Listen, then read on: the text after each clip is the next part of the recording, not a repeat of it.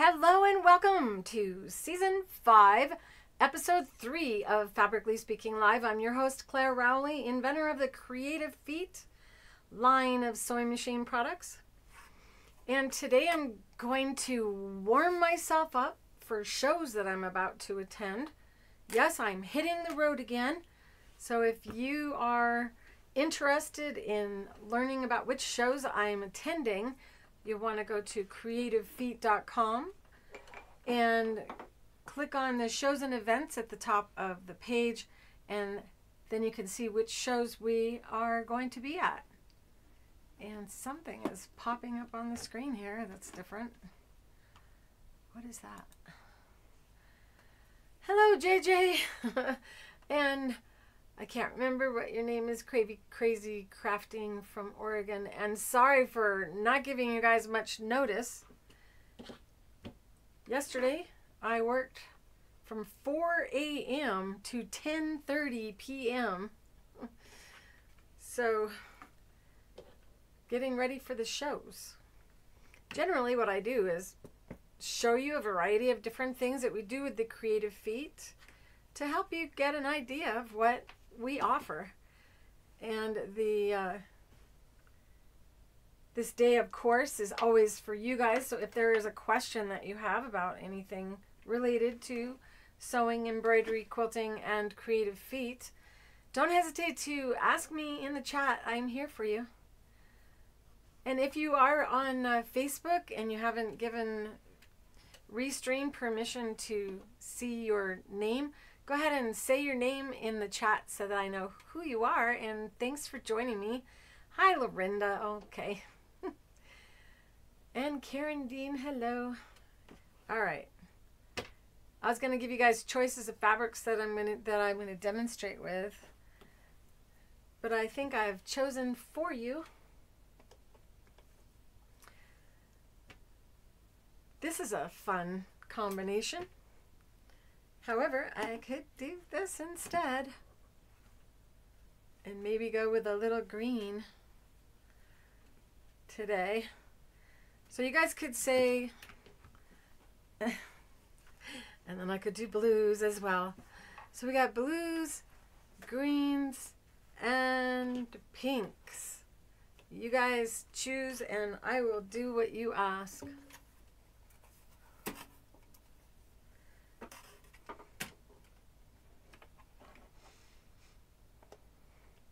Shows are exhilarating because I get to hug you guys and be really close. I have a table and everyone sits around me and I'm the entertainment in a different way, showing you everything that our Creative Feet are capable of.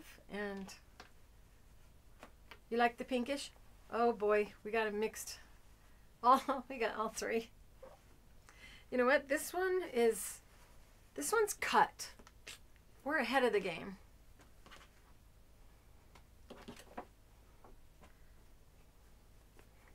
You never know, though, what I may do, because I haven't demonstrated at a show since the beginning of CVID. And so I'm out of practice, and I thought, well, instead of just practicing, I may as well practice with you guys.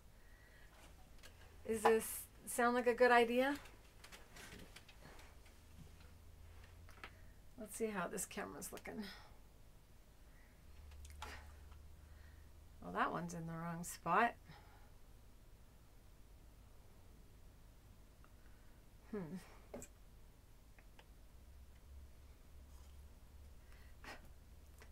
Let's do an adjustment here real quick.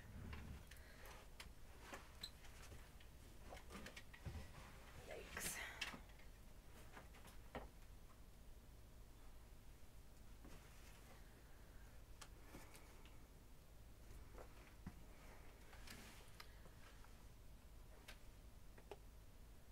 And when the reason everything is discombobulated is because we did painting for 2 weeks.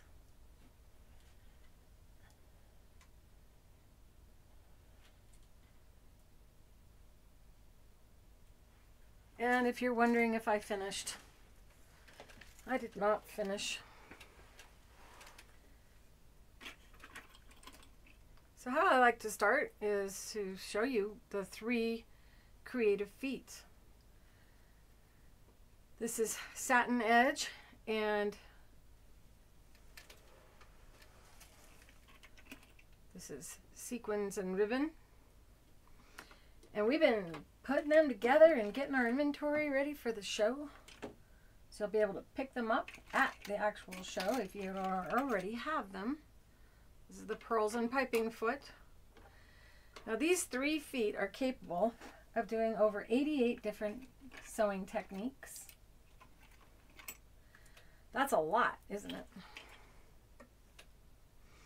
And they also attach to all sewing machines because we give you adapters inside of the package. And we stole all inventory out of my table. So I don't have a package on my table to show you. And inside of the kit is a little instruction booklet that explains what to use the foot for. And then if you're wondering if it attaches to perhaps your Bernina sewing machines, it does, by use of the Bernina low shank adapter, which is what you see here. And this is used in addition to our white adapter that comes in the kit.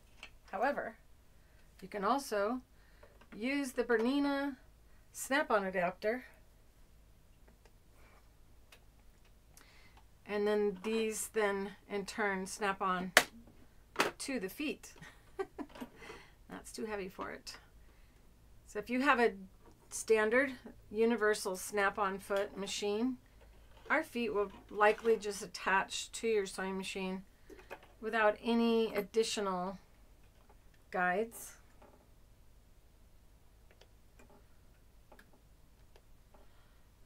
And then, whoop, oh, that camera is way off. There we go.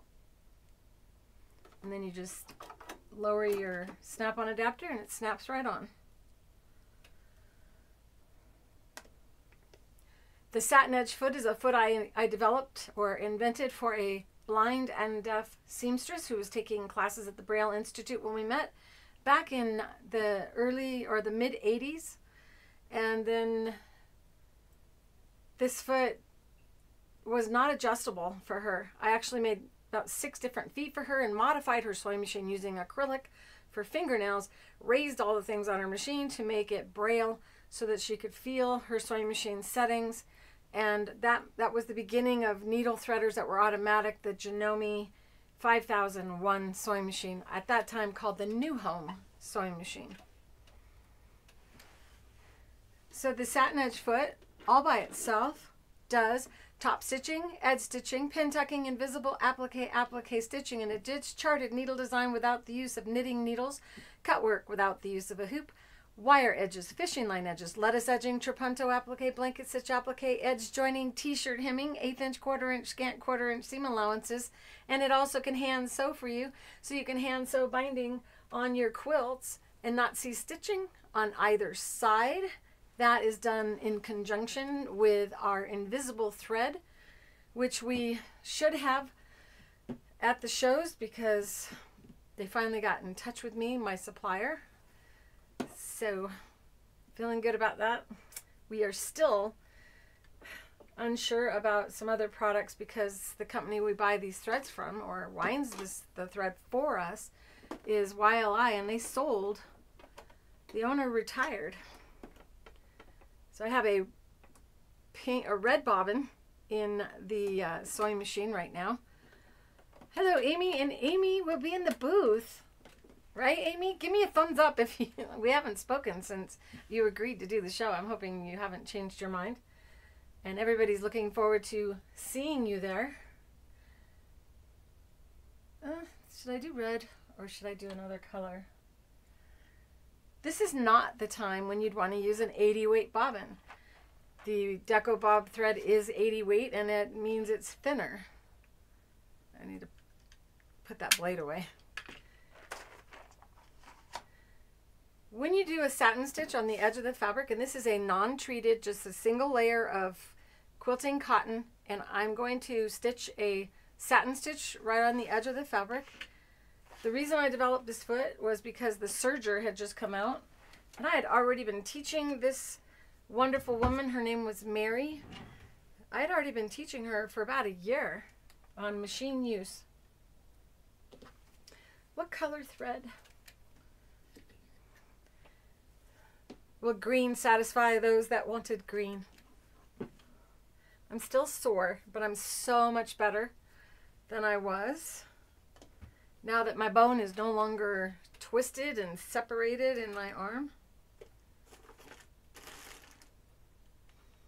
Do I have a regular bobbin laying around? I think I'm just gonna use the 80 weight because I don't want you to wait while I wind a bobbin.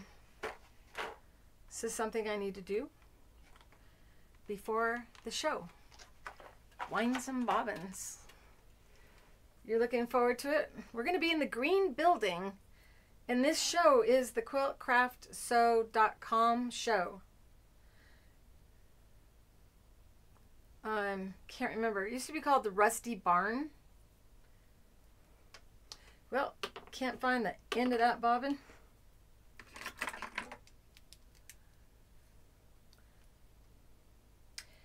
Give me a thumbs up if you've seen me at a show before. Tell people what it's like.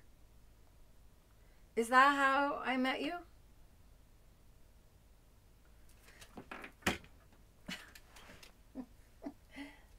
Where'd he go, Bobbin?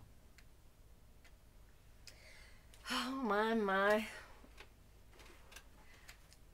You know what? I'm going to just leave the red bobbin in there and put green thread.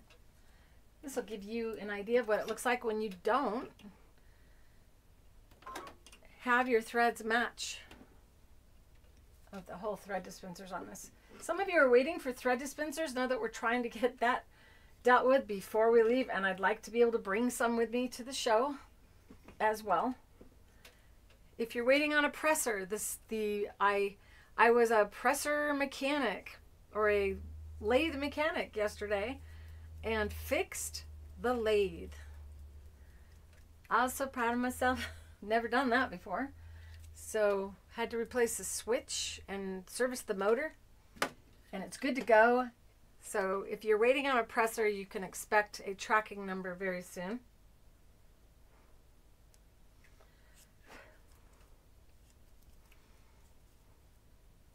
Okay, here we go.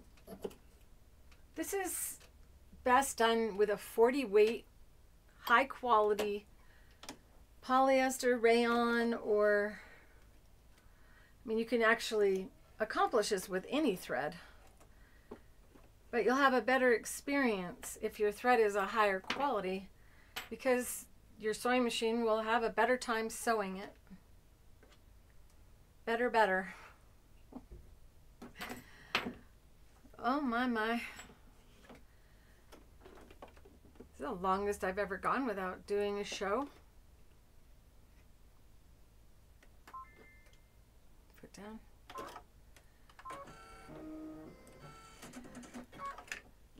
Do you know which show you were at, Susan? Everybody missed you last week, Amy. You got people worried about you.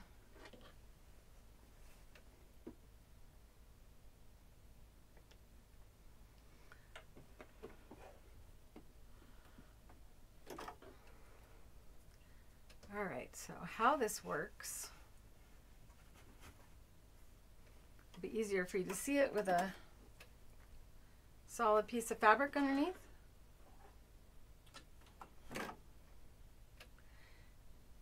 You select a zigzag stitch. The width is up to you, but I'm going to use a 3.5.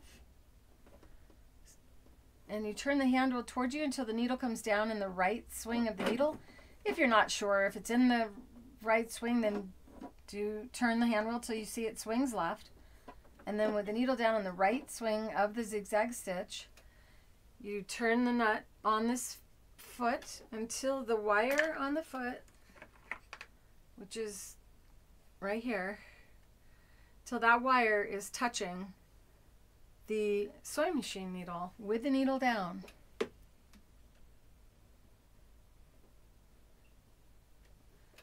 You actually want it to touch. God, I'm so far from my sewing machine.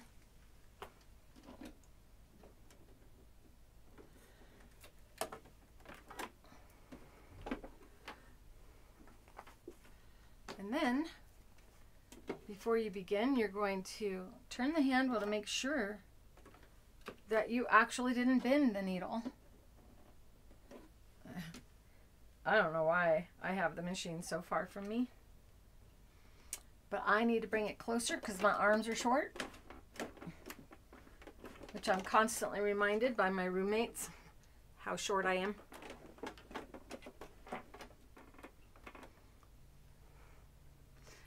How many roommates does it take to change light bulbs in a ceiling fan that is really high? All three of us. See if I can get this camera closer.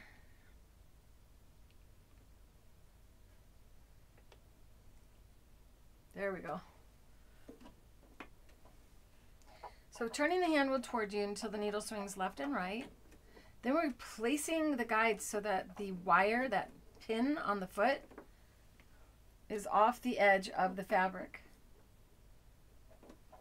And now the stitch will be formed over the wire, and we shorten the stitch length to the desired your desired length. You're in cold Montana. Ugh. You know, my family, we had horse farms in Montana. My dad told me about that. So you can see the stitches kind of close together, but not as close as I would like.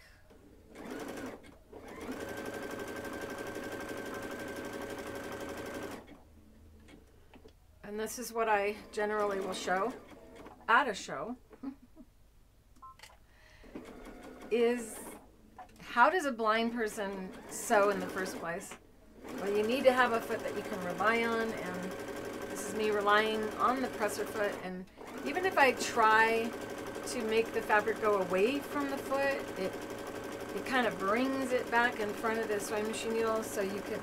Sometimes I leave the machine running slow, and then I go to the ladies' room and come back, and the machine is still sewing, and all the customers are around going, look at that. And this is not an embroidery machine. This is just a regular sewing machine. So the most guiding you'll do is one finger guiding on the left-hand side of the sewing machine needle, just making sure the guide is always touching the edge of the fabric. And this is the magic of the satin edge foot, that it does this guiding for you.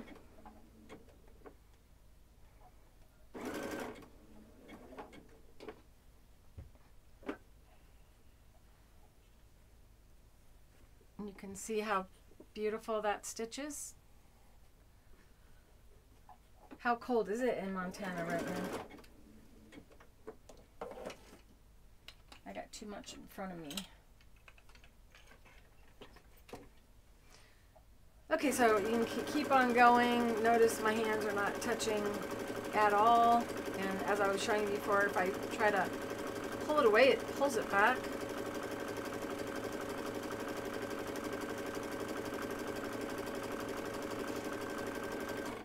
And if you're curious as to whether or not we can turn a corner, yes we can, and I'll go ahead and do that for you. Let me see something here. Where's the close, tight? Oh, there you are.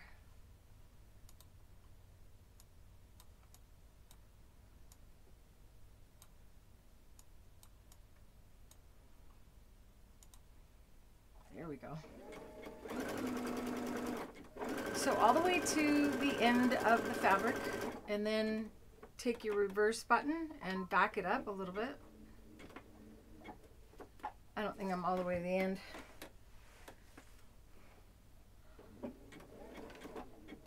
There's this little shelf in front of me that I think I'm going to need to just take off of my cabinet.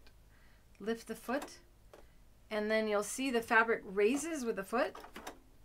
That's because the stitch is actually wrapped around the guide Then you just push the fabric away from you until it drops off, and you're able to then spin the fabric around. I like to have the thread be to the right side of the guide when I turn a corner. And then increase your stitch length a little bit. So right now it's at 0.4. I'm taking my length to 0.6, and that gives the sewing machine a little bit extra, or the feed dogs move a little bit more, and that then gets you up and over the stitch that you already formed. It's about 6 degrees. And then shorten your stitch length back down again. So you always want to make sure that you pay attention to the stitch that you had it set before you increase stitch length to turn corners.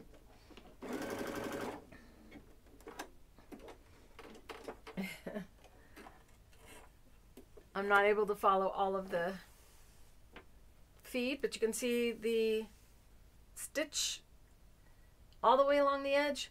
And if you've ever tried, have any of you ever tried, I think you should today, no matter who you are, try to sew a zigzag stitch right on the edge of the fabric without my foot. Use a traditional satin stitch foot and see what happens. And you'll note that your fabric will get pulled in by the stitch, and even if your fabric is straight, it will end up being wavy, and that's because the fabric will get tunneled under. It'll get curled up inside the stitch. And so when this foot released, it was revolutionary to the sewing industry, and still is my best seller. Now what do I normally do? Now I usually am asked about applique, and I say, yes, you can applique with this. And I don't do a real fancy job, just take a piece of fabric and cut it in a funny shape. So I'm going to do that because it worked for years. Have any of you ever done applique before, satin stitch, and had trouble? Do you ever feel as though something must be wrong with me because I can't get my stitch to be off the edge? Another non-treated, just a piece of fabric, and I'm just going to cut this random shape.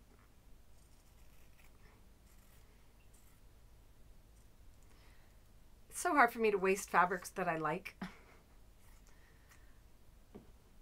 That shows people always go, what are you going to use or make out of all these fabrics? And I go, just going to make a bunch of little shapes and throw it all away. No, people have actually asked me to take the fabric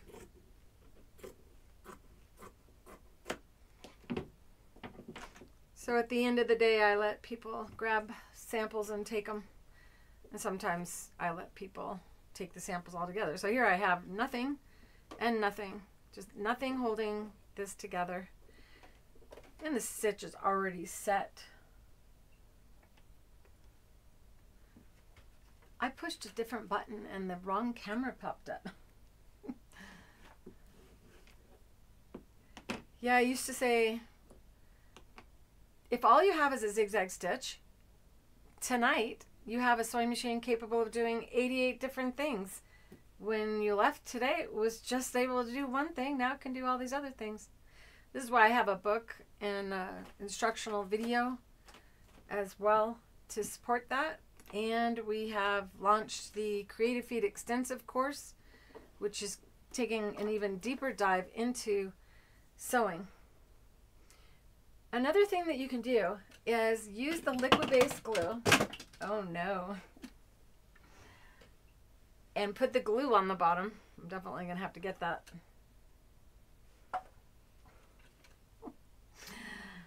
Okay.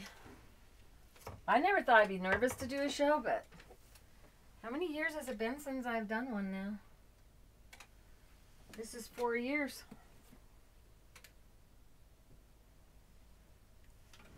I'm definitely more clumsy than I was. Where'd you go, Blue? Today's my friend's birthday. So I have somewhere to go after. Where'd the glue go?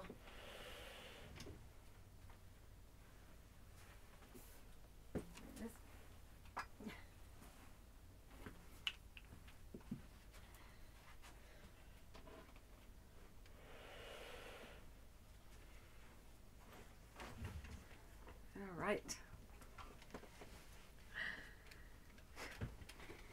Right. Well, I better not be dropping things at the show. I'm not saying that you should applique with nothing, but it's nice to know that you can. And you can also, in a pinch, use the liquid based and just put some drops on the back side of your fabric. Now we are probably not going to have the glue for all of, I don't know, I hate to say it. I'm hoping that the glue will be there. We'll have enough for all 3 days. If not, we do ship. So then I just very, very lightly brush my hand across that, and now the fabric is held in place. However, you should use the stabilizers. One that we offer is the Fuse and Fuse stabilizer, which gives you a very soft finish. Same settings, zigzag stitch. I don't know, this camera looks like everything's red instead of pink. It had problems with red too, didn't it, last week or 2 weeks ago? The stitch length is up to you as well, again.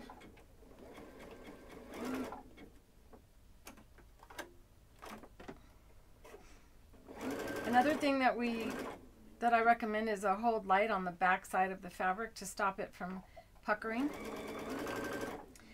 And I haven't lowered my thread tension. I'm going to go ahead and do that now. Take it from a 4.0 to a 3.0 and sew to the end. Foot pressure is already reduced. So this is not going to be perfect because I'm not doing it the right way. But this is how I do it at a show. Lift, pull off the pin, turn, place the guide so that it sits off the edge. And as long as the guide wire or guide pin is on the edge of the fabric, so is your outside swing.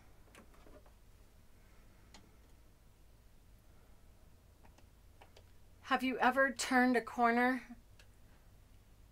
lowered the needle, lift the foot, turn the fabric, lower the foot, then turn the hand wheel, and then your needle's swinging out in the wrong position? How about you then start to sew and you get loops of thread on the bottom? Has that ever happened to you? If it has, say loops or loopy. These are caused by turning the hand wheel backwards when you realize your needle is not where you want it to go. Are you going to admit that you've turned your hand wheel backwards ever?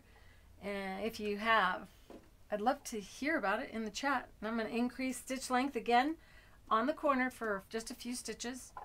Watch and make sure that it feeds through. Did I increase it? Yeah. Oh, I'm so sore from yesterday. And then shorten the stitch length back down again. And you can see that the fabric is kind of wavy, and that is because I have not stabilized the fabric. So you want to make sure you do.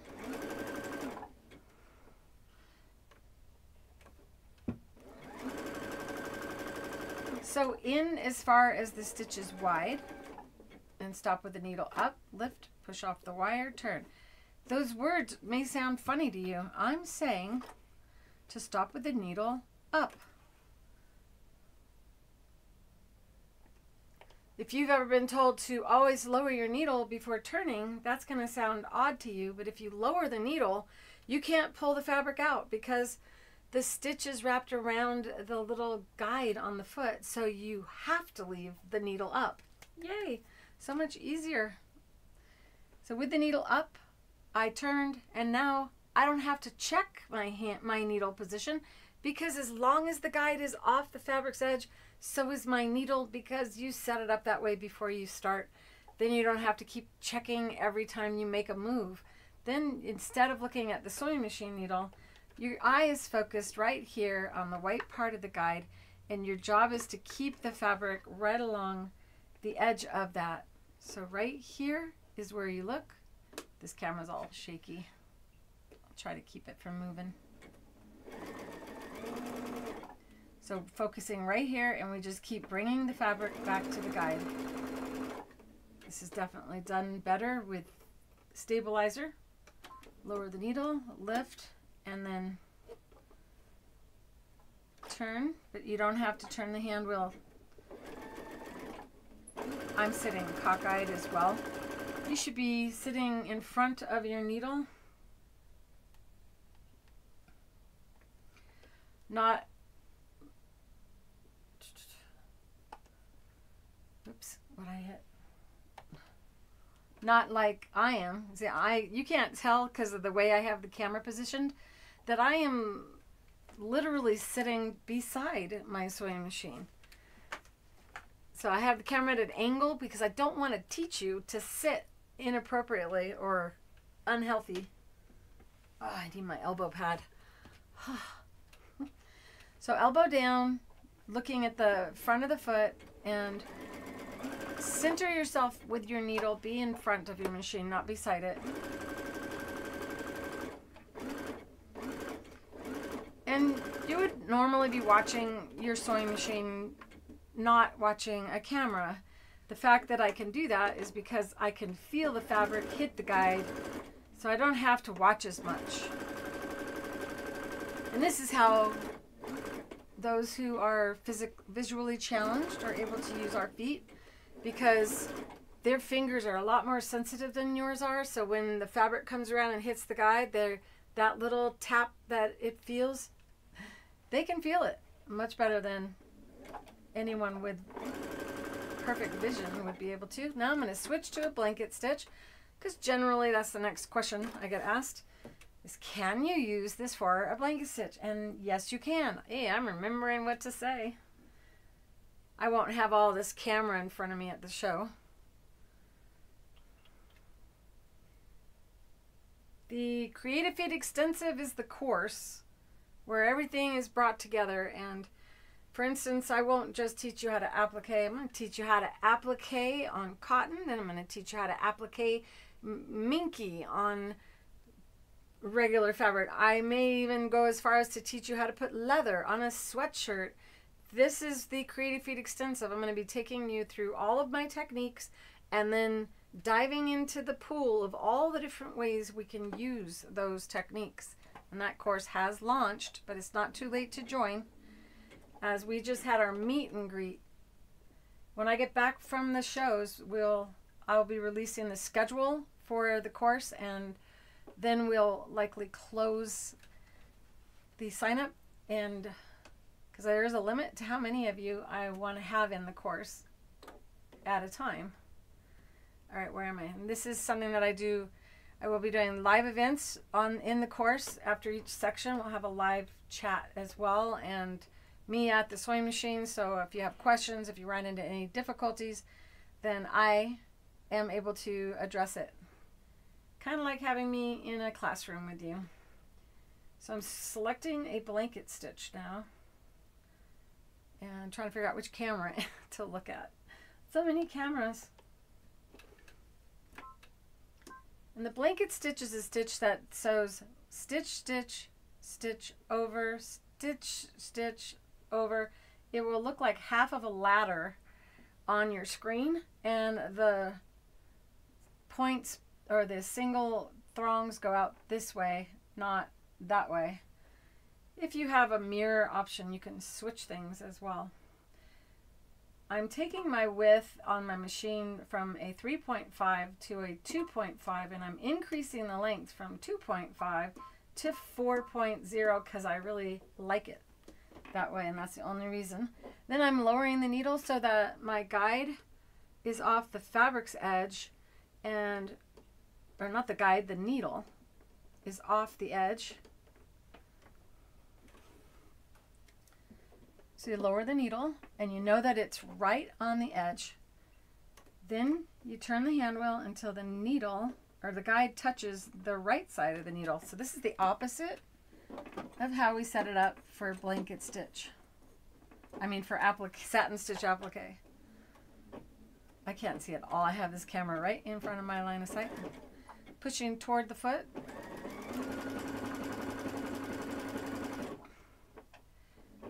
So you have the ability to vary the width and the length of your stitches if your sewing machine will allow you.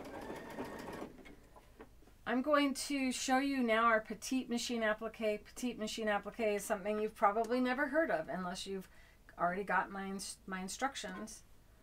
Changing the width of a zigzag stitch from a wider stitch to a 1.0 width. This is so small that you might not be able to even see the needle swing left and right. And it's, once again, we don't swing over the guide on this particular technique. With the needle in the right swing, we then move the guide over to the right side of the needle again. Once you know that it's touching, then we know we can rely on it to guide straight. And we look right here, not back here at the needle. Watch right there. And so, whoops, shorten the stitch length down to the satin stitch setting. And I'm using a 0.04 stitch length now with a 1.0 width.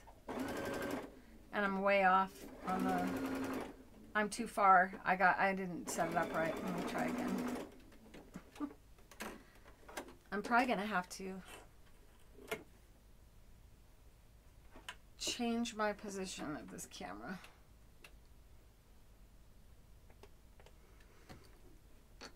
So I can see what I'm doing. There we go. And use my glasses. I was bad about that. You always want to make sure that the thread is under the toe and to the left.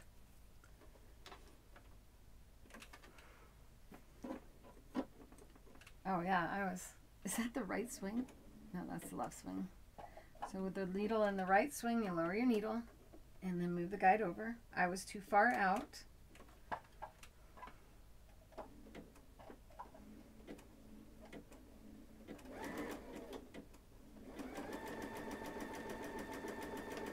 This fabric is also really cheap. This is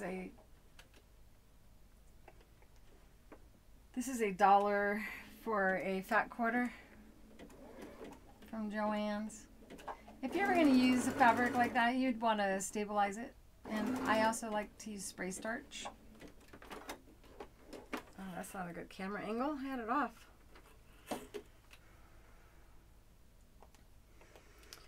Well, it's been years since I've done a whole demo. Can't thank you guys enough for letting me play with you, but that's usually what I do, and then I throw it. No, I don't. I show you how to do binding really quick.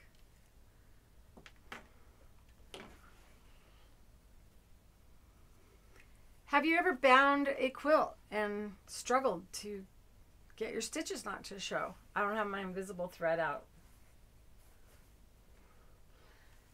You're in luck though. I have an hour-long video on how to bind a quilt from start to finish and not see a stitch on either side. And I can take this down and show you an up-close look at how nice the binding looks. And you get mitered corners on both top and bottom. So if you haven't seen this technique, know that this is 100% machine sewn. Not one bit was ever done with a hand sewing needle. So it's really, really fast to bind a quilt now instead of having to deal with hand sewing. And if you don't want stitches to show on the top or the bottom, this is ideal. Where are all your so sarcastic sisters? I don't know. You weren't here last week and they're missing out this week. It's 243. See, I take too long on the satin edge foot. You can also use this foot for top stitching, edge stitching, and pin tucking, and you do that by simply moving the guide away from the needle. The distance you choose is exactly and precisely how far your seam or your stitching line will be from that. Well, I do plan on doing a VIP on Tuesday of next week, Amy. So maybe you can hang out with them then. Maybe people got confused and thought I was going to be gone this week. I don't know. So you bring, now you know how they felt when you didn't show up last week. They missed you.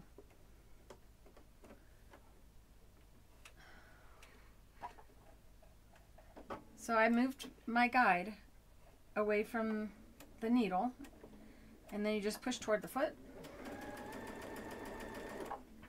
Do I have my speed control reduced? Nope. It's just I'm wearing boots. There we go.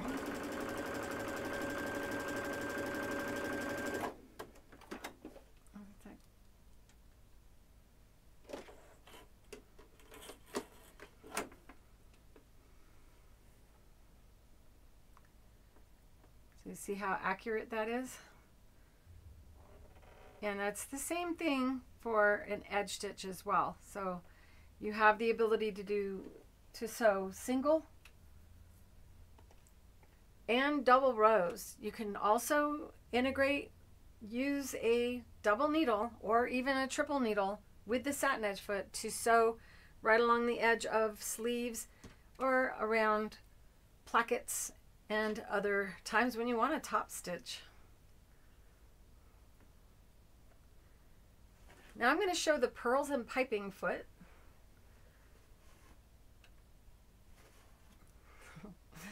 I'm going to be like taking a bunch of samples down and taking them to the show, and then coming back I'm going to have to figure it all out.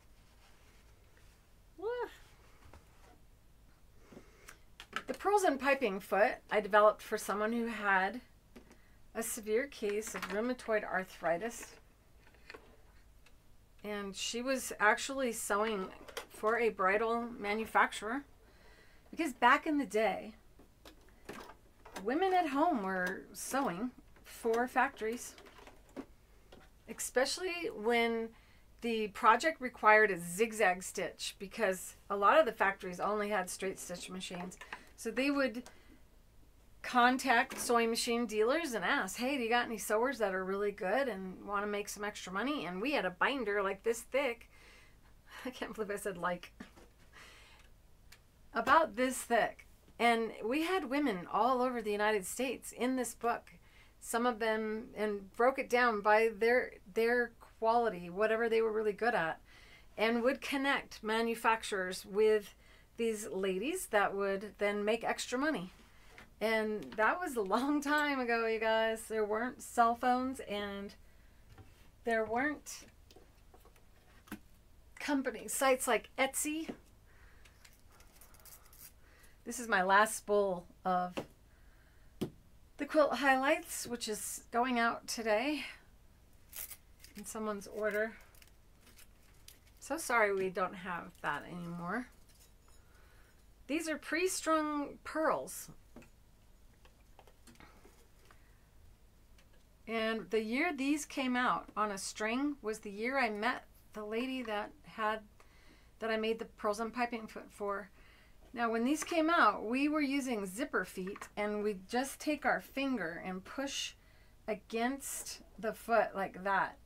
And then the beads would feed through. And the situation that I had with this lady was that she couldn't open her hands. She hand sewed for so many years doing this, that her hands became locked in that position. This is one of the reasons why I'm always looking for a way to not hand sew after meeting her and seeing how hard she struggled. This is the short story of this foot, and now I'm going to show you how I used the foot. I engineered the tunnel for her because she couldn't guide it in any way. So the guide had to be 100%. You don't have to touch it in order for it to sew without the needle striking those pearls. And let's see here. See if I can get a good angle of this. It's a little bright.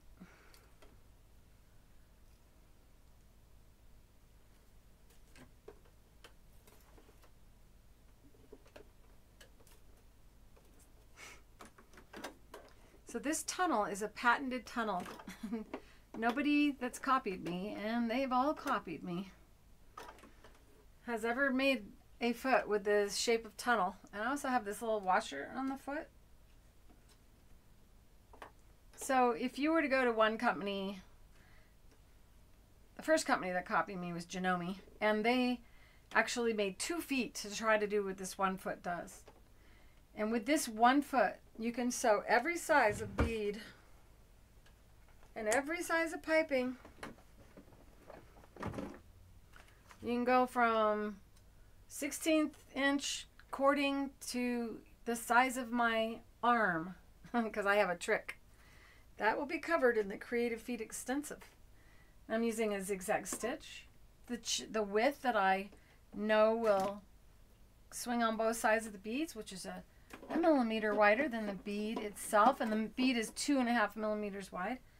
So a 3.5 millimeter swing should clear the pearls. If not, then you can either increase the width of your stitch or take the foot off and slide this little washer to the opposite side, and that washer then will move the trim over so that your sewing machine will clear it.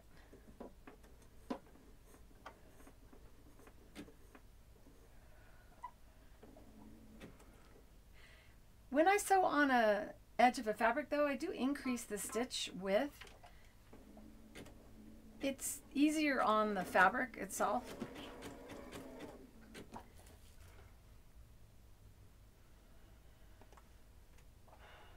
You do work for a gentleman that does collage fraternities, and it's all zigzag. I don't know what that is. Are you doing the little pocket things? I know I have a couple customers that are doing that, sewing the little pocket squares. This is me sewing the pearls on the edge of the fabric. Now the reason I can let go is because I already have the satin stitch on the edge, and the satin stitch and the pearls take up the entire tunnel, so you could sit there and leave the room. If you do this long enough, if you have a piece long enough and you have a need for this, the actual act of sitting there at the sewing machine is eliminated.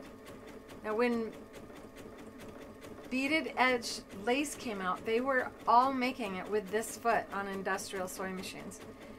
And they had a winder back here that would wind the fabric up. And they didn't have a person at the sewing machine. They had a person at 5 sewing machines. And I rigged it up so that they could flip a switch and hop to the next machine and rig it, and so they could make this, and they charged so much. I'm not even finishing my sentences. So they actually had, I think they charged $8 a yard for beaded lace back then. And we're talking, I was 20, so if I just turned 61, that's 41 years ago. 41 years ago. Do you know what machine we set up? The Pfaff. It was a little Pfaff sewing machine. This is my history, you guys. Isn't that beautiful? Can you imagine finishing the edge of a little girl's dress that way? I did that for my daughter's christening gown. Now I'm going to show you something fascinating. If I can find an invisible bobbin.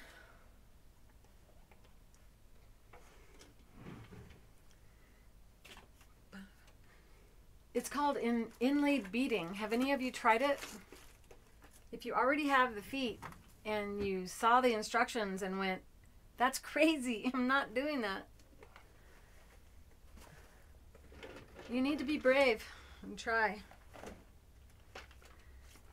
I got some bobbins already done. Invisible thread is 4 thousandths in diameter, and it's the one that we carry, not just any invisible thread. The one that we offer is 100% nylon. There we go. I also sell the lingerie thread. These are 2 nylon threads that are fantastic. They have specific qualities that are important, especially if you're going to do lingerie or leotards, work with bridal. These are threads that work great for that. And also, if you get into heirloom sewing, you'll also benefit from the nylon thread. I'll never forget when I taught Nancy Zeman how to, oh, not her, it's Martha Pullen. She was teaching the double needle pin tuck, and then I showed her nylon thread in the bobbin, brings the 2 needle threads together and makes your pin tucks raise even higher. And yes, some heirloom sewing will be covered in the Creative Feet Extensive as well. Entre-deux is sewn on with our sequins and ribbon foot like nothing you've ever seen before. I can't believe I just said that. I don't think I've ever said that before. Okay, so I have invisible thread in the bobbin. Why? I thought you couldn't sew with invisible thread in the bobbin. Have you ever heard that? Don't listen to them. They're wrong. You can sew with it in the bobbin, and you can also sew upside down and have your fabric. Oh, I was going to show you. I got distracted. Let me show you this. See what it looks like on the bobbin? Because I had a red in the bobbin and a green in the needle. That's kind of cool. Kind of blends nicely with what's on top, doesn't it?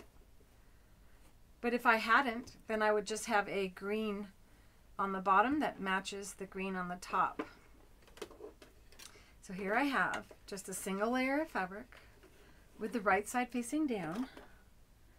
And you can take a marker and draw any type of design you want on the wrong side of the fabric. Take your pearls or any other round trim that if you push down on it will not flatten out, and raise the foot.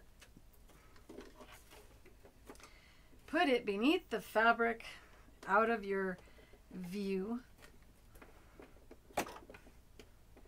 Now before we did this, we made sure that the pearls, the foot was in line with the pearls. Make sure your foot is, make sure the pearls are able to pull. So you see how they're able to slide? Then you know it's in the tunnel. And now my hands are away from the pearl. And I can't see them anyway. They're underneath the fabric. My finger is guiding the line, guiding the fabric, so that the line that I drew on the fabric goes to the tunnel on the foot. This takes courage. Are you courageous enough to try this? And I can't even see because I got that camera in front of me. I'm going to switch to that, but I'm looking at the line right now, making sure it's entering the front door of the foot. Each of the creative feet allow you to take your eye off the needle and onto the foot. This makes you more accurate. The bobbin thread is 100% nylon, 4 thousandths in diameter, invisible thread. Monofilament is another term for it. Ellen's here. She's one of the sarcastic sisters. She's not in here all the time. Or are you usually hiding in the background? Welcome, Ellen. And Tuesday at 2 is the next VIP live, you guys. We'll see how good I do. So you can see how how difficult it is to keep the beads in the tunnel. I'm going to draw a little bit more of a line and show you the other camera angle so you can see. This pen is almost dried up.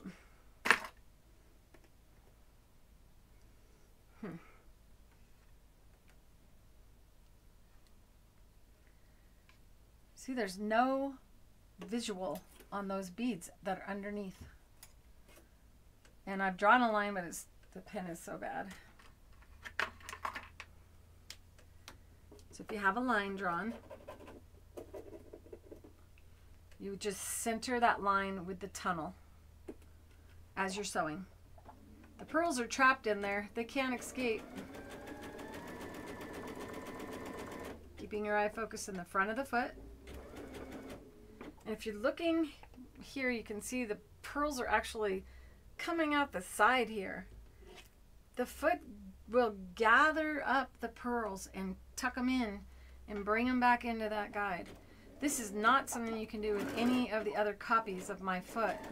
They have a U-shaped tunnel, so the pearls are just able to wander around inside of their tunnel.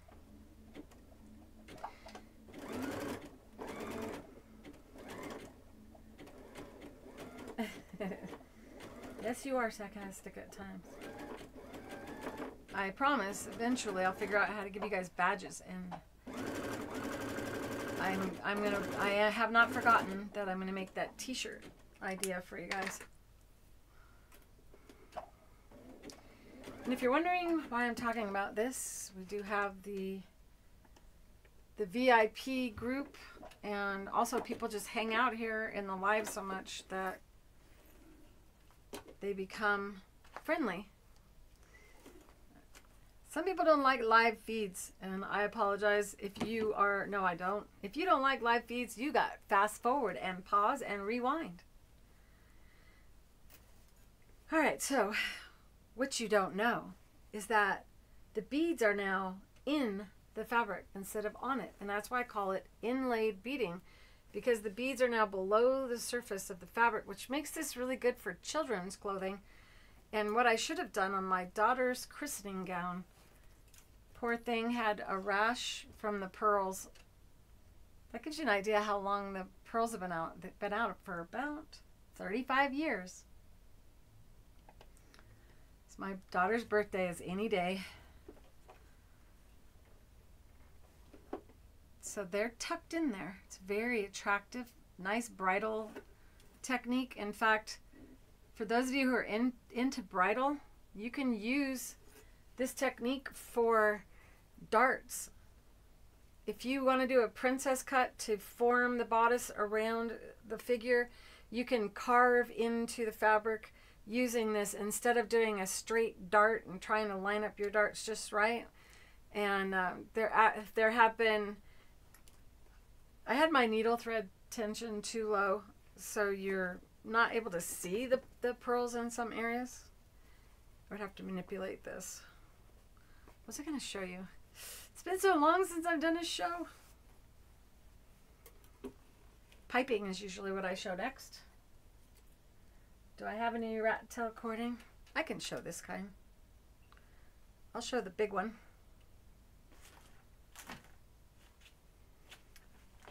I just had piping out here.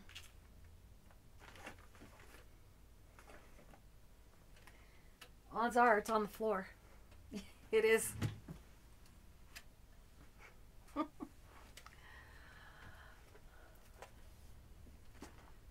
What's on your sewing table?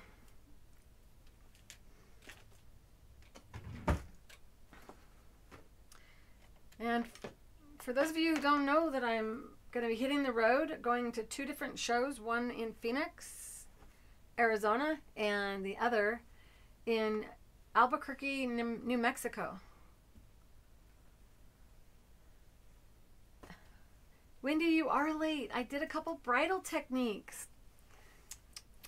You missed out. Oh, I'm going to show you something really cool. This is the problem. I had no idea how long I could go. And if you want to see a real comprehensive demo, I did film a 6.5-hour video on the Creative Feet. Talk about patient. You have to be patient for that. Oh, there it is. I have to cut fabric for the show. And I don't know which one to use. So Tuesday at 2, you guys. 2 Arizona time.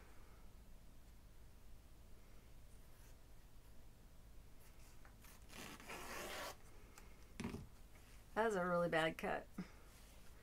Oh yeah, I'm going to bring the piping rulers with me. And the glue. And those needle threaders, Amy, in case. And I'm going to try really hard to have some thread dispensers. I know you were wanting one of those. So you can cut any shape. You can use scraps for piping because we have a ruler that you lay on top and you cut and trim after you make your own cording. I need to take this invisible thread out, I think. I feel like I would leave it in and show you 2 things. But I can't remember what it is.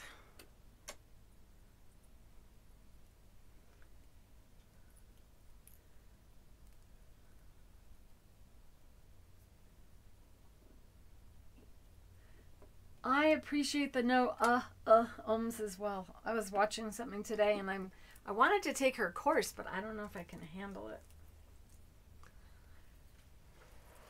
Too many ums. I might end up start saying it if I take the class. I may end up with a problem with it. But I feel for her.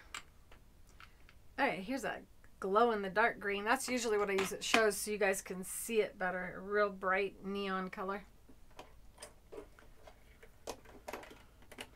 And this one's 40 weight. And I'm looking at the spool right over there going, haha, I know where it is.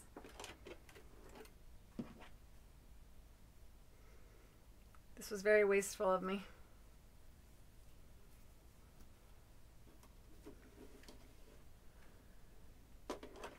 Oh my goodness.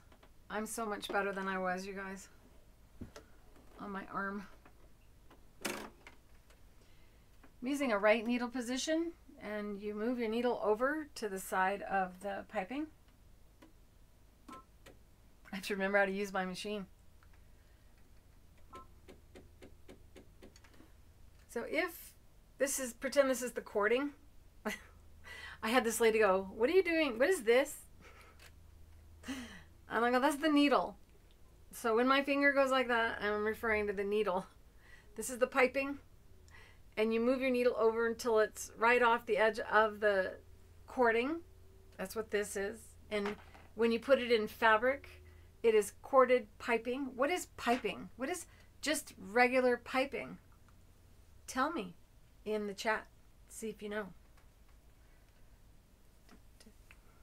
I have music playing in my head. And it isn't the chicken dance. Thank goodness. Now I'm going to increase stitch length to help this thickness of, see how thick that is? Do you see? And you might think, I can't sew that because the fabric isn't, or the foot is not even on the sewing machine, but you can. Now the trick is to get something this thick beneath the foot. See if I can move this camera a little bit.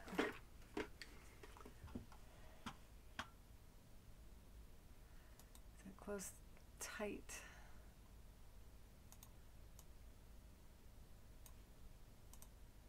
There we go.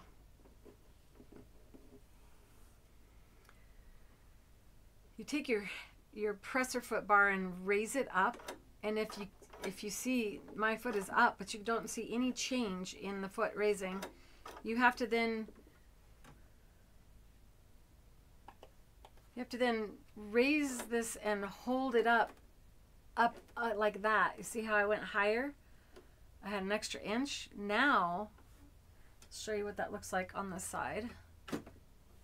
So raise that up. See how much higher that goes? Now I can slide it beneath.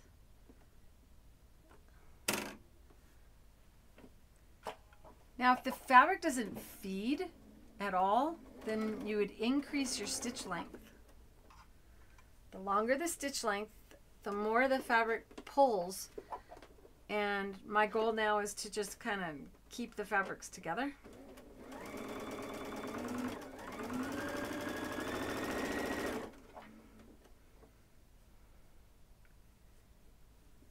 So we got Wendy, Amy, and Ellen. 3 of you are in here. And if I have not included any of you as one of the So Sarcastic sisters, it's because you're nicer to me than they are. I'm just kidding. They've been teaching me how to be sarcastic. If you've ever done the personality test, that have letters representing your personality, I'm an INFP. And apparently, I miss a lot of jokes. I gotta get this camera out of my way. I can't see. And I also need to be seated in front of it for this.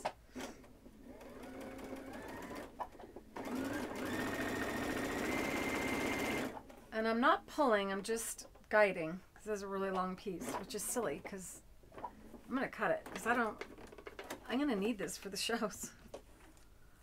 There we go.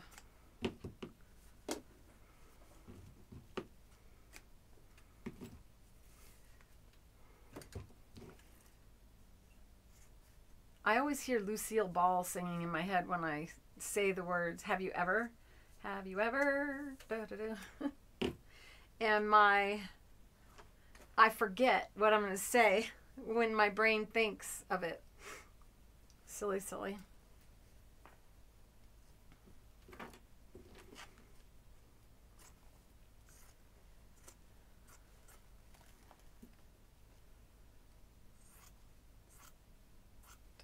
If you haven't done that personality test, it's fun. It's free. Just look for personality tests, and it takes a while to finish it.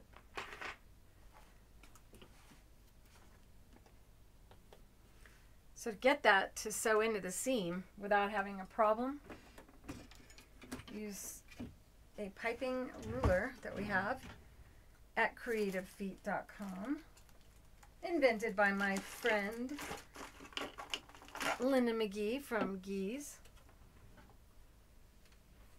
You may have seen this under another brand, and that's simply a knockoff of her product. It's not to say that she didn't authorize it, but I like to buy direct from the inventor, being an inventor myself. And it has different size slots so that you can set it and slide along the piping. Excuse me, I'm getting the sniffles. I think it's time to do a air filtration treatment in here.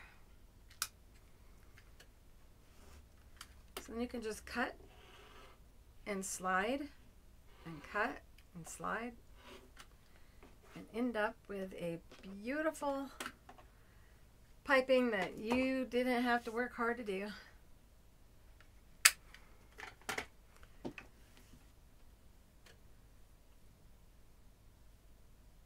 And I need another piece of fabric.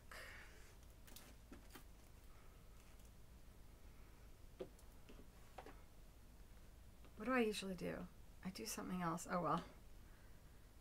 By the end of the show, I'll be good to go again. Now, you can labor to keep all those edges together or use the glue. If you're making a bag or a pillow, I would generally, I never say always about anything, because if there's anything that's constant about me, is I'm always not consistent. Except for binding. You need to be consistent on the process of that. Very light touch, and then you lay your piping down. But know this, how many layers of fabric are we really trying to get to sew together? Are we trying to get 3? Or are we trying to get 4? We're really trying to get 4. So you want to get the 2 piping layers also to behave like 1. Something is making me itch as well in here today. And I haven't handled any batting, so it's not that. Could just be some plant I don't have near my house. I know some plants do release stuff in the winter when you wouldn't expect it. So now I have all these layers connected to each other, and if you let them dry, then nothing will shift on you. And I'm not going to let it dry because, you guys don't want to wait for it to dry. I know you. And what am I using? Which camera? This one. Whoops. Well, that one is not where it was. Oh yeah, I remember moving it now. All right. Once again, we raise the foot higher to get this beneath it.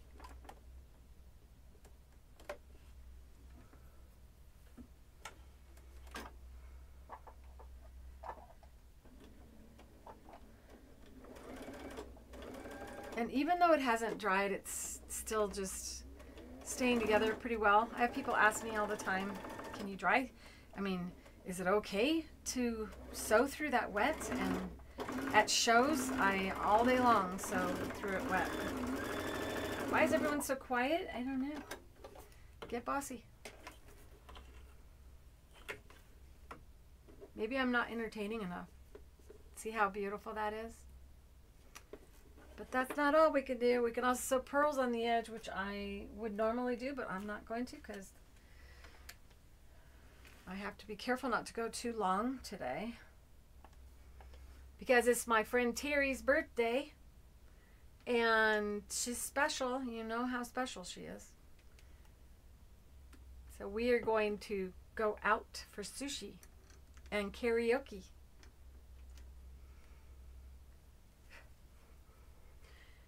I have to do some sneaky stuff before we get together. What do I normally show? I think that's enough to sell people on the pearls and piping foot at a show. Would that be enough? Or is there something that I do with the... Oh yeah, I know what it is. Are you ready for this? I think I'm excited to come to this show. There was a period of time when I thought I'd never do shows again. I had a lot of people get really sad when I said that.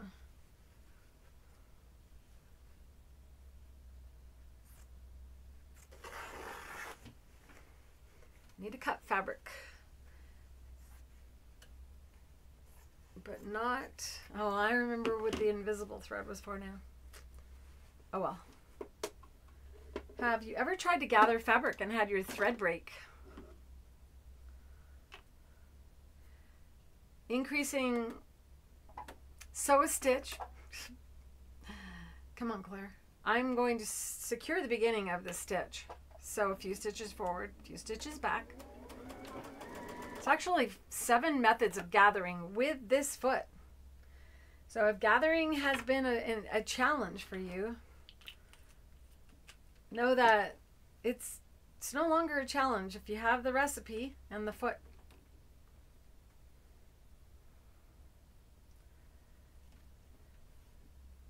We want to center the needle in the tunnel of the foot, in front of the tunnel. I had it over for piping. Now I'm bringing it back to the center.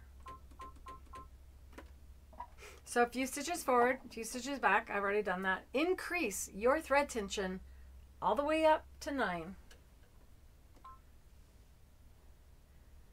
There's another sarcastic sister. There you go. All you had to do was wish for everyone to join you, Amy.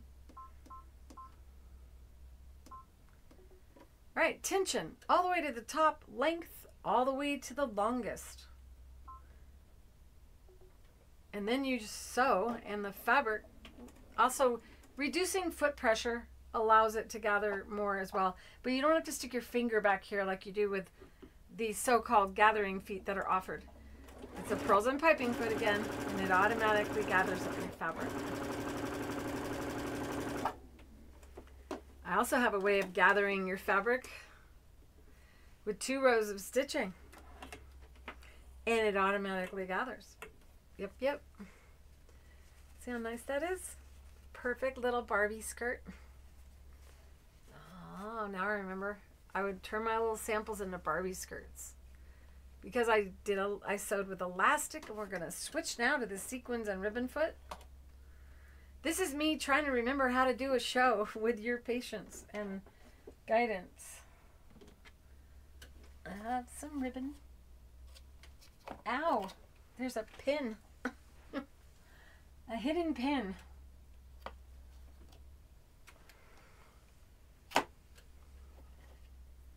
I told you. This is why I don't use pins very much. They attack me. The sequins and ribbon foot is a unique foot to all copies of my foot. Yes, sewing machine companies love to copy me.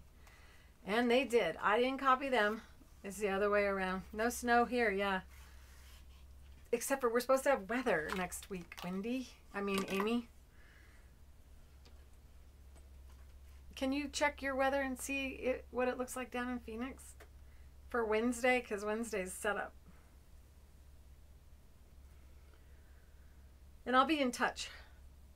I gotta remember what I'm doing. Oh, yeah. That's what I would do.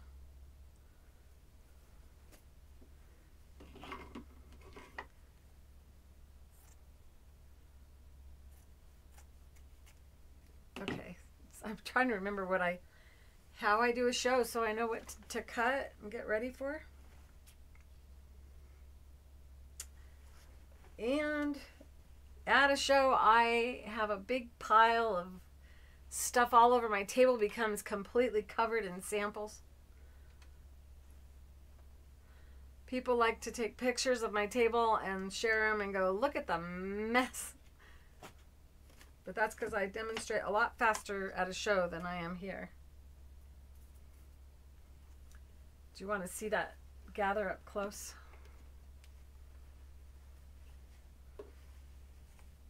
And what is really neat about it is it's not a ruffle, it's a gather. That means you can ease and adjust your gathers.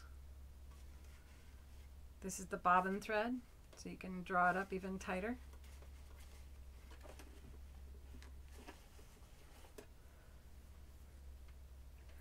I love asking this at a show where I'm demonstrating to teachers.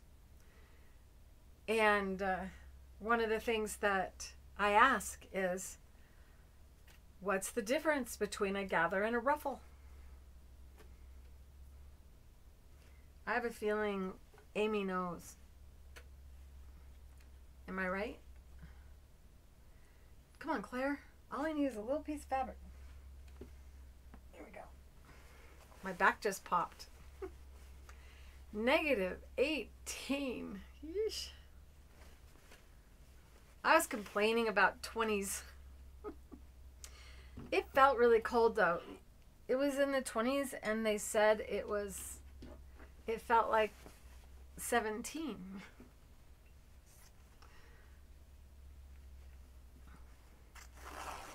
The coldest I ever was in Denver during a teardown. It was night. It was dark. And -17. And the wind was blowing sideways. Ugh. It was a rough teardown. Now what I usually show is, I can't remember. I think I generally, yeah, I do that. Having a conversation with myself. Well, all the people at the show, thank you now for how much better I'll be at the show, because you guys let me use you as a guinea pig to remember how to do shows. Here's a time when I use the glue to join the fabrics together. This is reminiscent of 4 shows ago where I showed you how to make a pillow, embellishing while piecing. But you can also use this to make Barbie dresses really fast. So if you have children around and you want them to learn how to sew Barbie skirts together, this is a really nice way to get them started.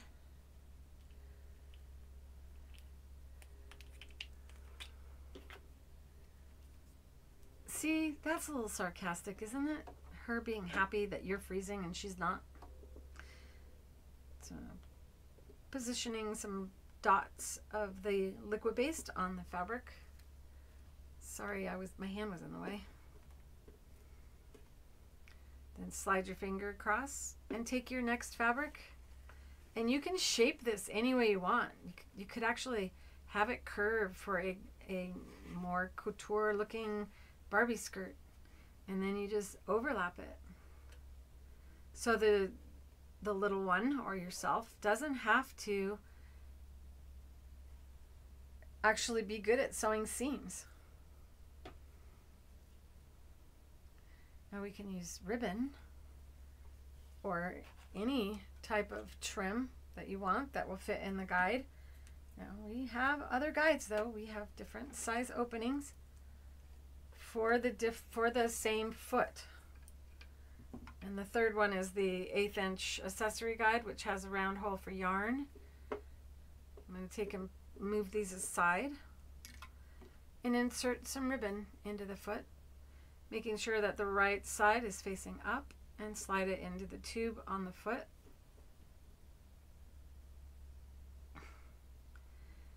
I got my arm around a camera. Let's see. There we go. And then you can select any type of stitch that you want. Oh, there's so many things you can do. This is why the Creative Feet Extensive is going to take a few months to complete. There are countless ways of using each foot. I'm using a feather stitch. It is the most common stitch used for crazy quilting. But you can use a double needle as well. Sew both sides of this. Oh, I didn't change the stitch.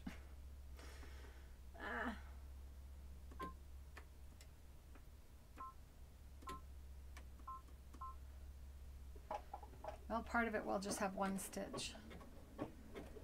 And then you sew, and if the stitch is not balanced,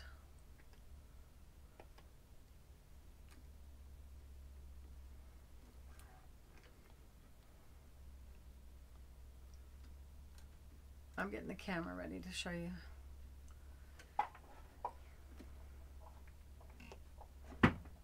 So much different the color is. This is really a hot pink.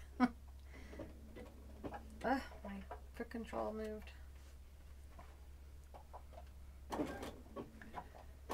So if your stitch is balanced on the ribbon, you don't need to do anything. But what if part of the stitch is falling off the ribbon and part is going on? Then you have the nut adjustability to move the trim to the position you need.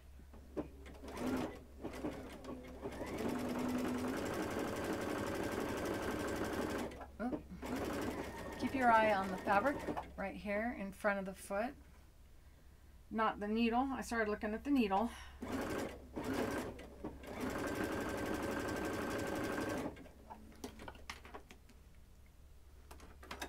So you can see where I was consistently not correct right here.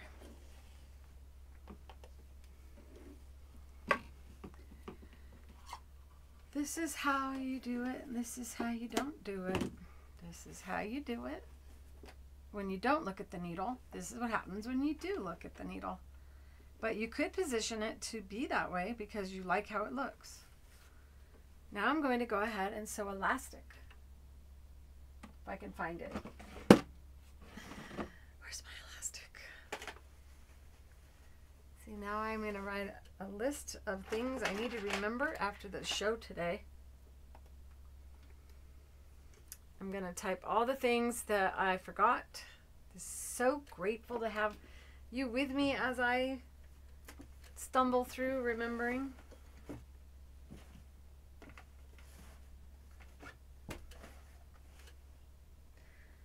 I'm hoping I have elastic right here. I know I saw it recently.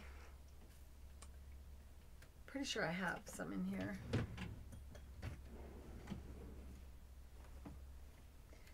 If not, I don't want to take the time to look for it. So, and part of the problem, for those of you who don't know me, is that not only did I not do shows for 3 years, but I also moved. So I had certain cabinets that I kept certain things in, and I moved, and those things are being used for other things, and so I can't remember where it is. So what else can I do with the sequin and ribbon foot that will amaze you? The nice thing about using it for elastic is you don't have to stretch from behind the foot. And I hate to remind you of CVID, but during that time I created a video on how to make masks, and we used elastic for the chin.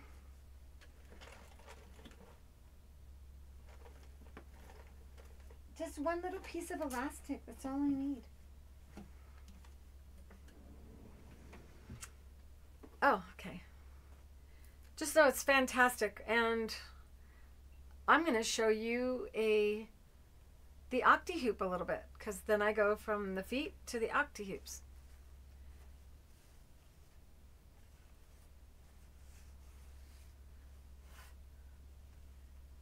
All right. I want to finish this pattern before next week so we can sell this at the show. Crossing fingers. And this is another one of my patterns, is the bridesmaid's purse. And this was the maid of honor one. This is the one I wore for my daughter's wedding. It has pocket in there, and it has that little pocket out here. So this pattern is available on Creative Feet right now.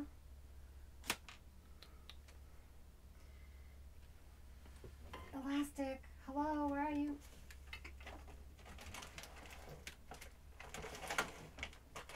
Ah, there's some elastic. Yay! Did any of you say yay with me? I'm gonna show you baby elastic, fold over elastic. This is the kind of stuff I show at shows. Show at shows. That's right. I usually show this because this is traditionally what you would use for a Barbie skirt, which is your 1/4 inch elastic. I'm so excited. I wanted to show you this. How do you measure your elastic to fit your wrist? How do you do it, you guys? You take the elastic and you put it around your wrist. And decide how tight you want it to be, because there isn't one magical elastic that fits everyone the same way. And so you want to make sure that you plan for that. And did you know that we used to use rubber from rubber trees for elastic? Did you ever have elastic start to smell really bad and rot? And that was rubber from rubber trees. So now we have synthetics. Yeah, but you got to make sure that this is going to fit that. And where'd that go? Here it is. We're going to turn this into a skirt. Yes, we are. This is a little bit small. It's not a Barbie size.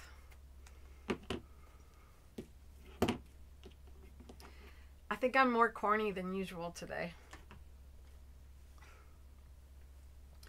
I would normally put it on this side, and then it has this cute look. See how neat that is for a Barbie skirt for a little girl or whomever. Ooh, I can do this. And then it has a sideways, like a side slit.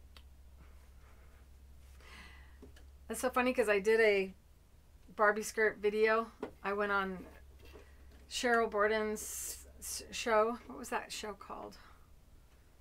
No. Oh yeah, I don't need you. Creative Living with Cheryl Borden is a video where I showed how to make Barbie skirt, and someone goes, "You're not making a Barbie skirt, you're just piecing things together, and it ended up a Barbie skirt. But people are funny.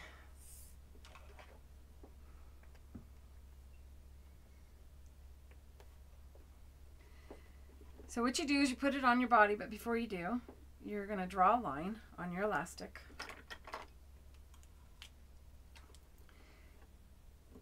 And this part is waist. So you're just going to cut that and toss it.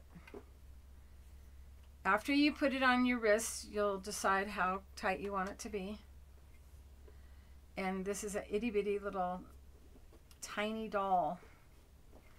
So here's the waist. Now you need to know, is this elastic going to fit this fabric?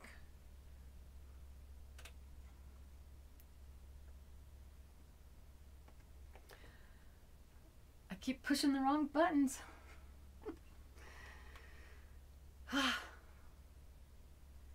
Have you ever had a piece of elastic, you measured everything according to the pattern, and then the two ends didn't meet and you had this gap? If you did, give me a thumbs up. Tell me, what did you do? Did you remove the elastic, or did you add a little piece and have a baggy outfit? I'm going to take and fold the elastic so that the two lines meet, and then I'm yawning because I worked so many hours yesterday. I don't even want to know how many hours it was. And then we fold again. So I'll do that a little bit up close for you. You bring the two ends. This is the end.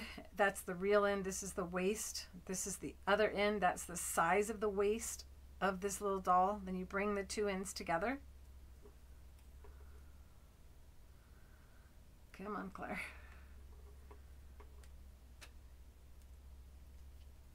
And you're going to fold it again.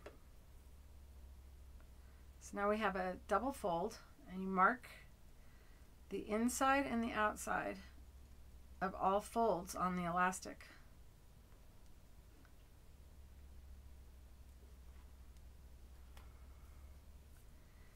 And that is how you can quadrant off with perfect math without using a measuring tape to know whether or not the elastic is going to fit the fabric.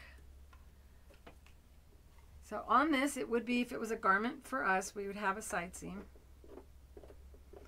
We would have a tube, right? It would be sewing it into the waist. You would have a side seam, and now you'd have to make it fit. But with a Barbie skirt or something little like this, you can't do that. The free arm isn't small enough. So pretend it's a garment. This is how you would handle it. Now you take and you bring your two you would bring your seam allowances together and fold it again. Not covering up the seam allowance because that takes away from math. And draw a line, draw a line, draw a line, and another line. Now you've quadranted off your fabric in equal sections as well. And before you begin, you're going to find out whether or not it's going to fit. No buttons at the show, no cameras at the show. And we take and hold your finger and then stretch. And if that line does not meet this line, what do? You have to ease. So you see how I can stretch it and it meets? I'm good to go.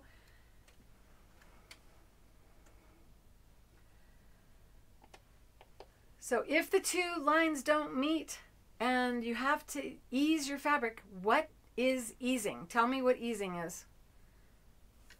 Tell you what. This would be a good one for a prize, but we're not doing prizes right now.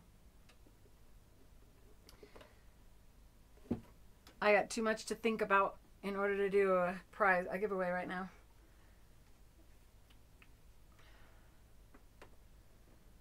I'm using a 3-step zigzag tricot stitch or multiple zigzag stitch. And I'll draw a picture because I know some of you don't know what that is. You guys aren't answering my questions. Is it because you're not listening or you're wandering around and you're not watching?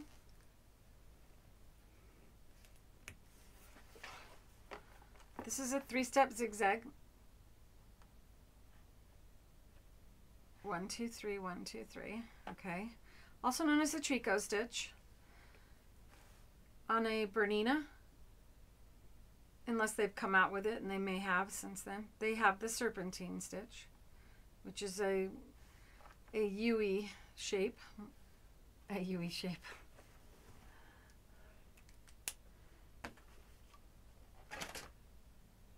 Inserting the elastic, which I keep, I don't know where I put it. Did I cut it that short? Shorter than this? Is this it? This is it.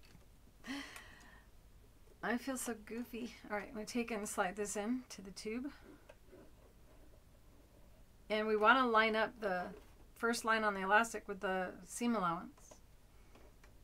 That requires looking down through the foot.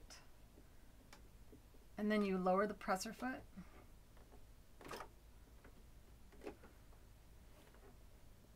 And you want to make sure that your foot is on. Sorry, I forgot I didn't have that other camera.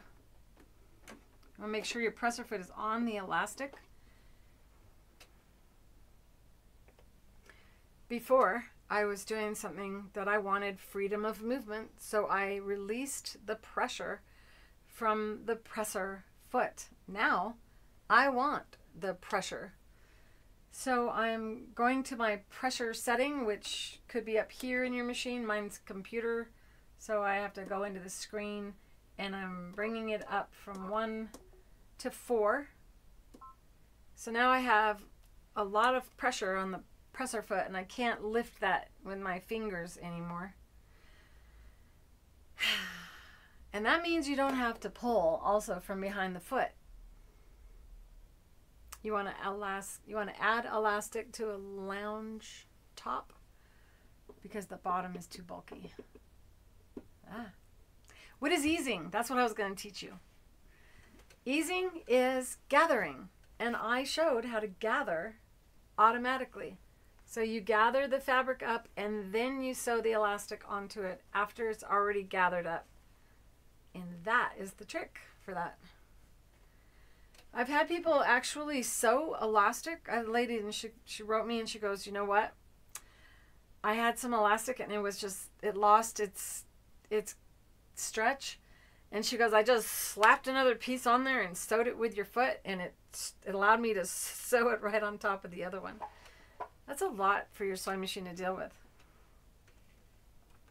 This has got to move, this camera right here, because I need my hand to be, I need to be centered, and so do you, in front of your needle.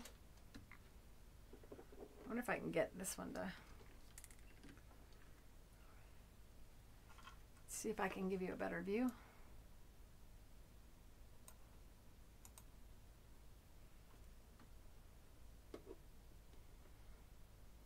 So I'm going to take and stretch my elastic to this part right here, and before doing that I also am increasing my stitch length to the max.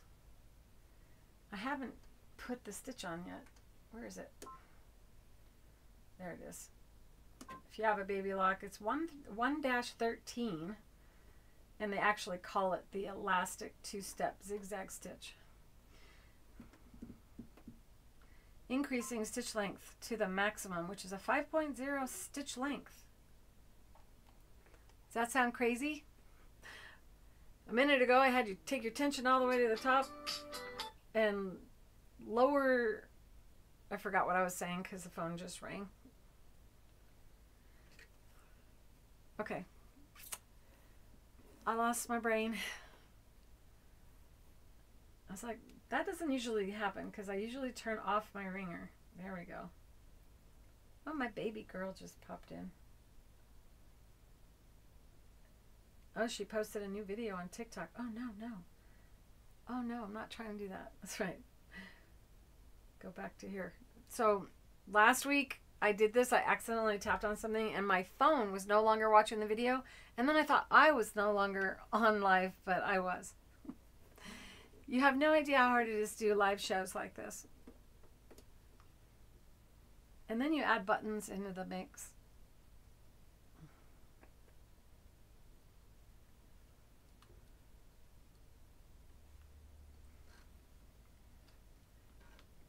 Things have gotten so much better since I added this other camera, even though I don't really like the color it does.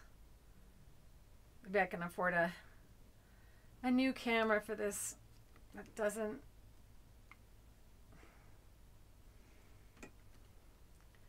I can't see that it's not in focus, but till I bring it in for you guys to see. All right, so we just stretch the elastic until it meets the mark. And notice that I have not lowered my needle, that it is no stitch sewn. This is unique to the sequins and ribbon foot. All the sewing machine companies that copied my foot, their foot does not do this. There we go. So I just want to hold the thread. And if you need to center the elastic in the foot, you have the ability to do that by turning this nut. But your eye is focused on the two lines where they meet. And then you just sew. And to show you that I'm not pulling from behind, I'm going to sew a little bit more. And now I'll give you the close-up again. Ugh, this camera.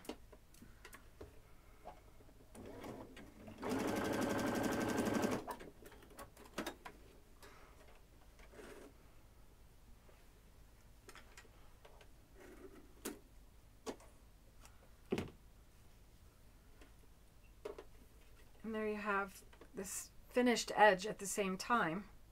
But I don't want that look, do you? So we're going to go ahead now and we're going to fold it under and under again.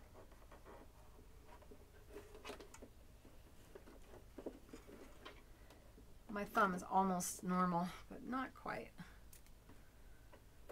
I'm hoping it'll be normal by the time the show. So now this is crazy what I'm about to try. Let's see if I can get you to go in focus. Come on, camera, focus.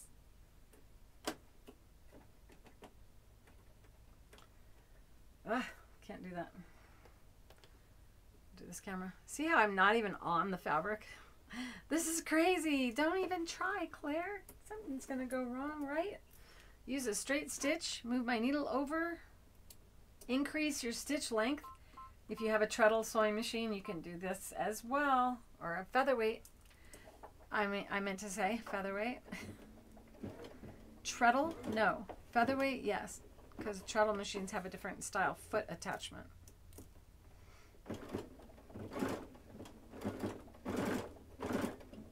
And this is also why you can sew all sizes of elastic with this foot. The wonderful feature is its grab, is the way it locks the elastic into the feed dogs.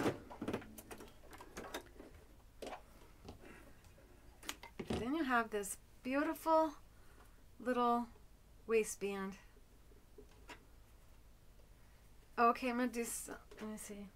I should stop.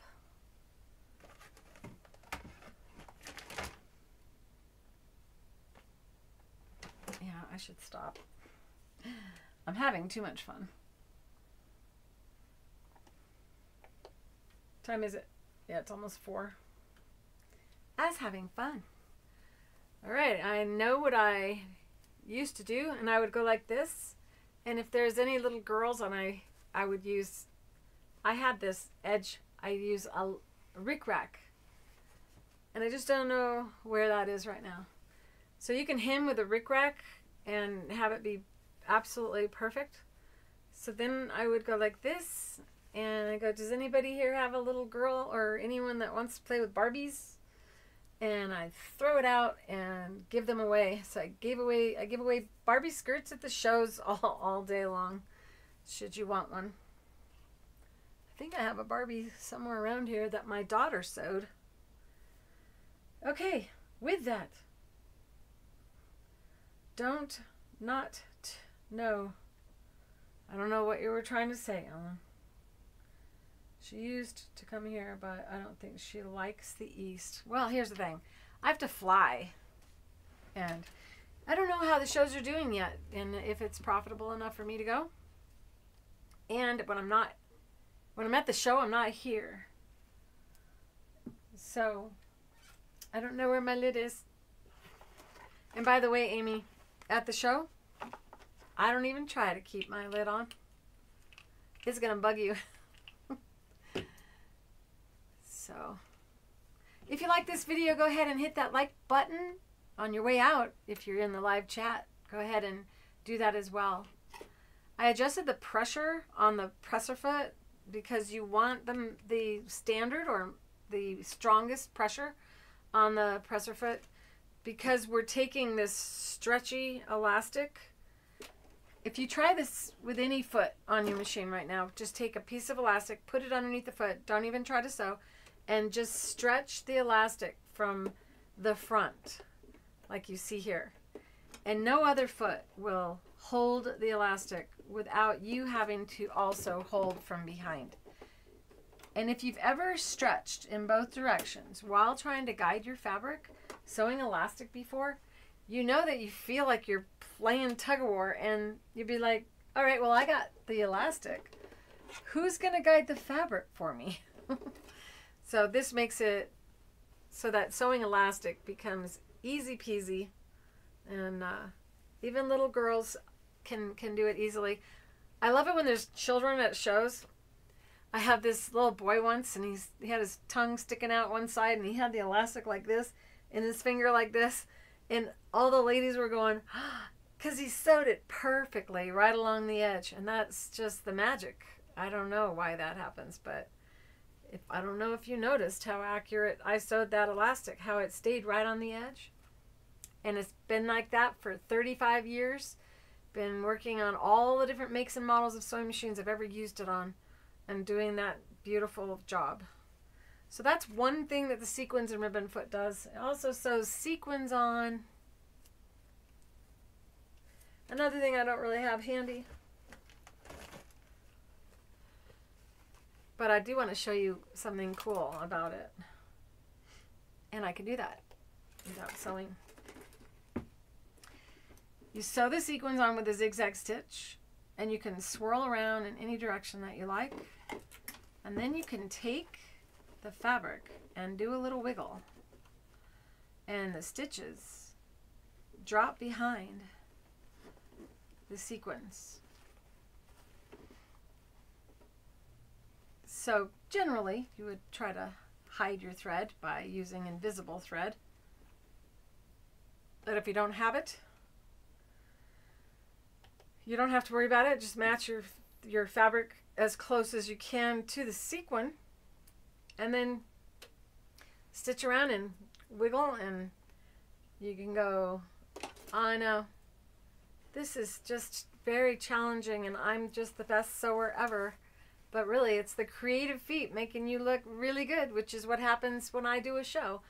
The creative feet have been making me look good for years, and I feel as though God gave these to me as much as you feel that you've been given something special when you have them. If you haven't got them yet, now you know.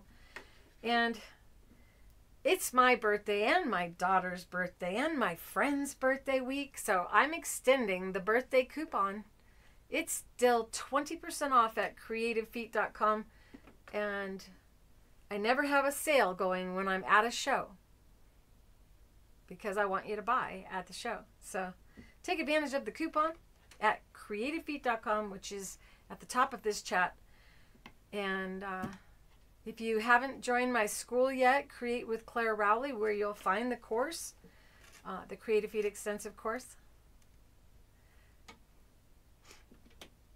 I haven't seen Ayako in here for a long time either. If you're hiding or you're on but you're not in, know that I love you and miss you, and hope all is well with you as well.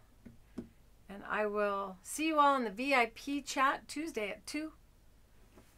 See if I can end this show gracefully. Somebody's not doing well. Oh, your husband? I kind of know him because we were doing something and he was talking too, right? I'm sending my love and I'll pray for him and for all of you. We all need prayers, don't we? There's that. That's what I do. And then I do that. I love you guys. Mwah. See you next. You know what? I'm going to pop in while I'm at the show and go live and show you things I really like. So on Thursday of next week, I'm going to replay the Valentine, what's it called? Book cover. And it will be uploaded so you guys can chat with each other and watch it. I just won't be there, and I can't be even in the chat. So there'll be a video playing each Thursday, even though I won't be in this room. I'll be on the road. So you guys can still hang out with each other and not miss out on your interaction that you enjoy so much. And I know you enjoy one another. I hope that you had a good time today, and can't wait to hug you guys. I can't wait. I'm so excited. Bye.